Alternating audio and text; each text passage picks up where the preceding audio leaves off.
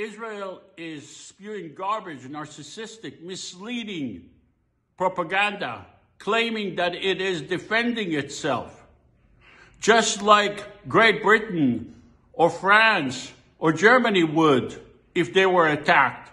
Well, those countries do not occupy other people. Israel is not an innocent victim here. It has been occupying the Palestinians for over 50 years. It controls the people in Gaza, in the air, the sea, and the ground. It cannot claim to be an innocent party. This is completely misleading. What I suggest is let's create a common government for the people of Israel and Palestine to make peace and stop with this nonsense once and for all. Thank you.